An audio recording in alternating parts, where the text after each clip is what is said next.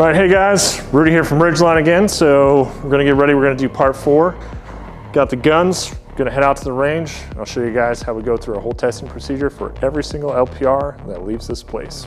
See you out there.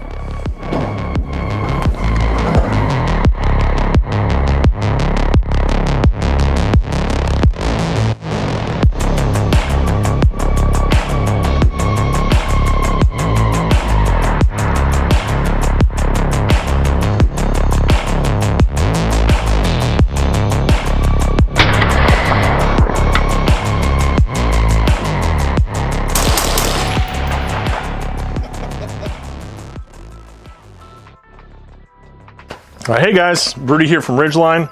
Out here, test day, accuracy testing some of the RD-15 LPRs today.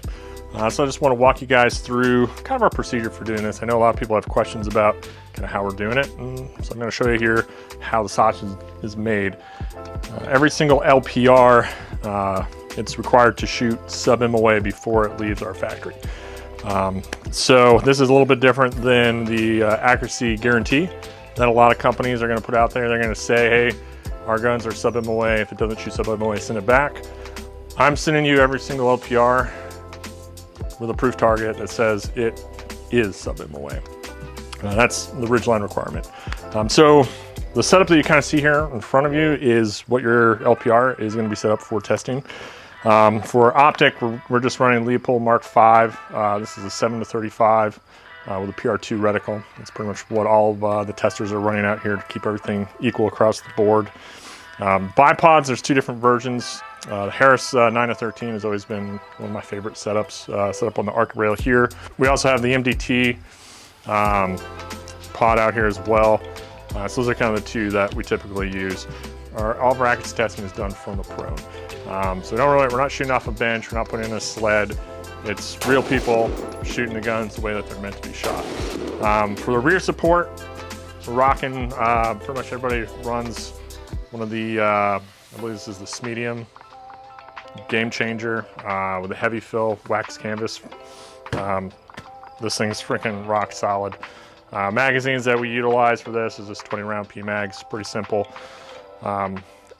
Ammo that we run for our accuracy and precision tests is Federal Gold Medal Match, 77 grain, Syria Match King.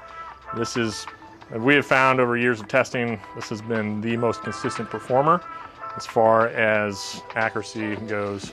There's other stuff that's out there, but from lot to lot, this stuff is what runs the best. Basically, if the gun doesn't run this, it's probably not gonna run anything else. So the way that we typically do this is we'll do 3 rounds for like a sighter. So I'll have my 3-round magazine for a sighter. So this is basically 1 round into the dirt, 1 round on paper, 1 round to adjust into our landing zone. After that, we have 5 rounds for record, and we'll kind of walk you through one of the targets down there. Typically, that's the most ideal. Every single barrel is going to be a little bit different. Some barrels need to be seasoned a little bit more than others. Some will shoot pretty much right out of the gate. Some need a second test round just to confirm. Also, we got some human error in here as well. Reality is, shooting, 24 of these a day is kind of the upper limit. So every now and then, as a shooter, you might throw one, has to be reshot. But to date, every single LPR that's ever left the factory has been sub-MOA or less. So I'll kind of go ahead and get down here and kind of show you guys the process of accuracy proofing an LPR. So we'll get into it here. So like I said, I'll start with my 3 rounds first. So first one, I'm basically sending it into the berm here just to get a rough idea. As you swap back and forth, scope between all different rifles, typically it's going to be plus or minus like a mil. So I usually shoot 1 in the dirt, get a rough adjustment, then I go 1 on paper, make another rough adjustment off that, then send 1 into the landing zone. Once it's kind of in that landing zone, then I go over to my 5 rounds for record. So we'll get to it here. All right, so another big thing with 100-yard testing, anytime you're shooting, you go through the fundamentals. I'm always going to check my parallax, check my elevation, my windage, make sure I'm in the right zone. Any of you guys ever been to class? That's pretty much the standard. parallax, elevation, windage, pew, and then camp. You know, around 100 yards here, so camp's not really too big of an issue, but again, always execute those fundamentals. That's why they're the fundamentals.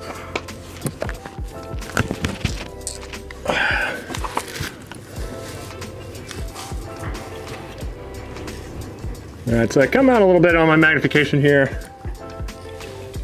I'm just going into that back berm here. I want to see where that guy goes.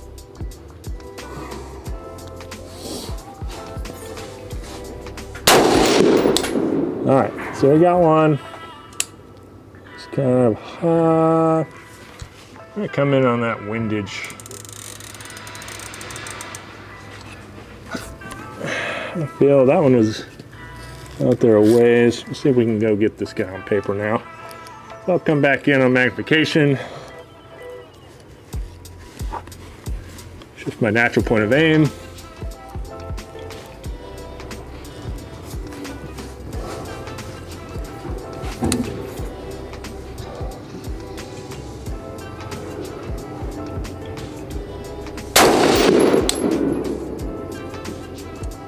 Okay, so I think I'm gonna come down.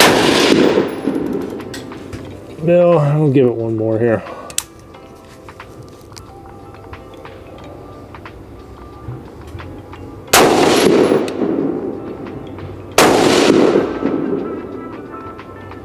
All right, so I got a pretty good idea where this guy is at now. And I'm just gonna go ahead and make my adjustments to make it land roughly where I want it to. I'll come down 0.4. Call it like left 1.6.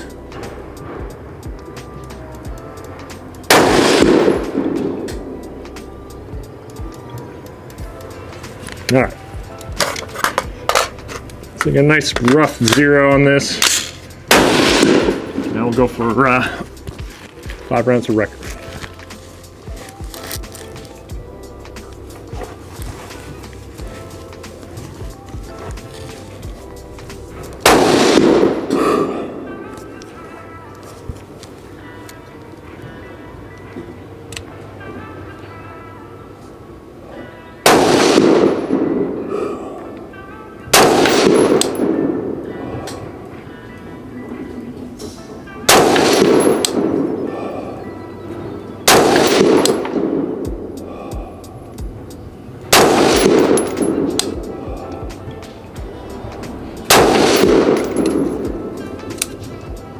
All right, so there we go, 5 rounds per record, and we're probably, it's about a 0.7, 0.75, so there we are.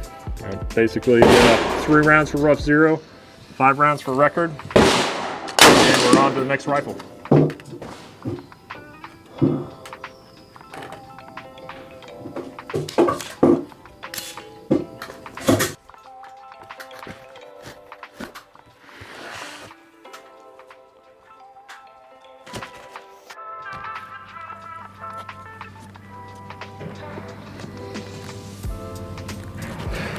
All right, guys, so here we are. I just shot Alpha 11 here with that rifle. So again, as you can see, this is first round up here, which is, again, pretty common, as I've discussed before a little bit. Sometimes the barrel's gonna get seasoned in, so first round's up here, which is pretty common, you know, round number 4. Barrel's still kind of getting a little seasoned. And then your next one's here, and then 3, 4, and 5, kind of tightening up.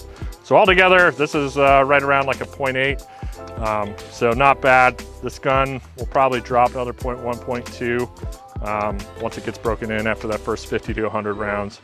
But, you know, with a 0.8, you know, straight out of the gate, it's a good shooting rifle, so, you know, that test went great. That's pretty much how it's supposed to go.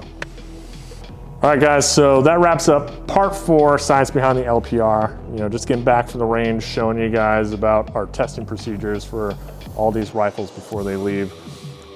So concluding that, I wanna know what you guys wanna see more of. So go ahead, hit us up in the comment sections, let us know.